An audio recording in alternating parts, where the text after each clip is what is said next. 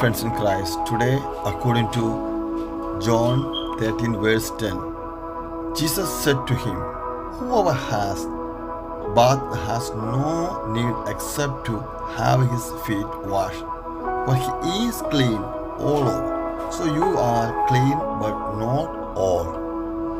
Here Peter was asking to Jesus Christ, Lord, will you really wash my feet?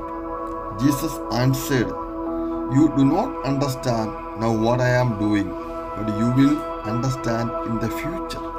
Peter said, no, you will never wash my feet. Jesus said again, if I do not wash you, you do not belong with me.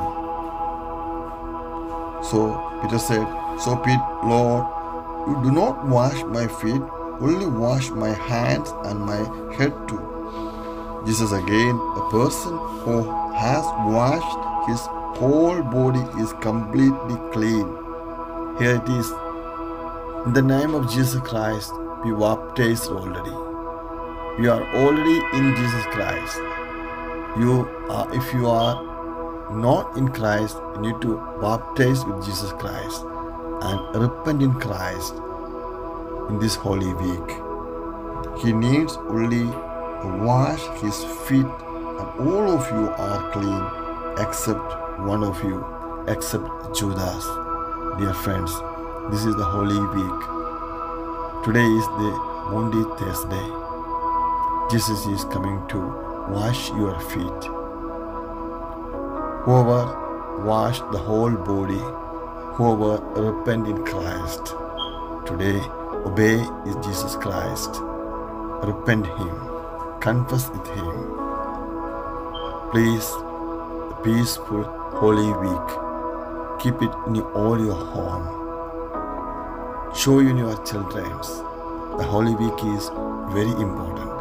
Jesus is crucified for us. He is risen up again. Amen. യേശു പ്രതിവചിച്ചു, കുളി കഴിഞ്ഞവൻ്റെ കാലുകൾ മാത്രമേ കഴുകേണ്ടതുള്ളൂ, അവൻ മുഴുവൻ ശുചിയായിരിക്കും. നിങ്ങളും ശുദ്ധിയുള്ളവരാണ്, എന്നാൽ എല്ലാവരുമല്ല. യോഹന്നാൻ 13:10 ഈശോ ഇന്ന് പറഞ്ഞു തരികയാണ്.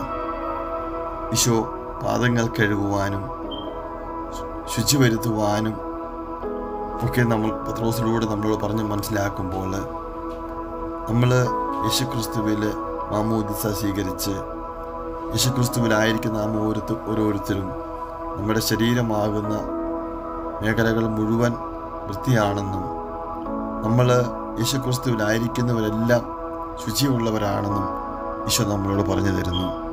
ജൂദാസ് ഒഴികെ ബാക്കി എല്ലാവരും, അവിടെ കൂടിയിരുന്ന എല്ലാവരും യേശുക്രിസ്തുവിൽ വിശ്വസിക്കുകയും യേശുക്രിസ്തുവിലായിരിക്കുകയും ചെയ്തിരുന്നു. പ്രിയമുള്ളവരെ, ഈ പെസഹ വ്യാഴത്തിൻ്റെ ഈ ദിവസത്തിലേക്ക് നമ്മൾ കടക്കുമ്പോൾ കുമ്പസാരിച്ച് അനുദപിച്ച് യേശുക്രിസ്തുവിനോട് കൂടി ആയിരിക്കാം. ഈശോ ഇന്ന് നമ്മുടെ ഭവനത്തിലേക്ക് വരുമ്പോൾ നമ്മുടെ പാദങ്ങൾ മാത്രമേ കഴുകേണ്ടതുള്ളൂ. നമുക്ക് ചെറിയ കുറ്റങ്ങളോ കുറവുകളൊക്കെ ഉള്ളൂ, അവയെ അനുദപിക്കുവാൻ ഈശോയിൽ നമുക്ക് ആഗ്രഹിക്കാം. ആമേൻ. ശരീരം തകർത്തു